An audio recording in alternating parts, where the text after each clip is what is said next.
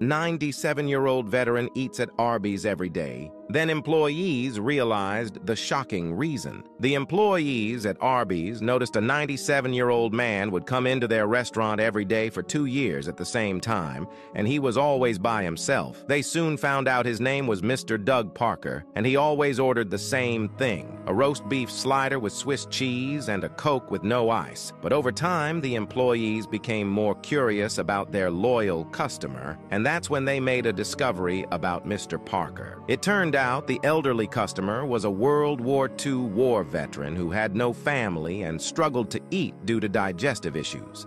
And the Arbys roast beef sandwiches was the only food that didn't hurt his stomach. The staff decided they wanted to do more, and so gave Mr. Parker a $200 gift card.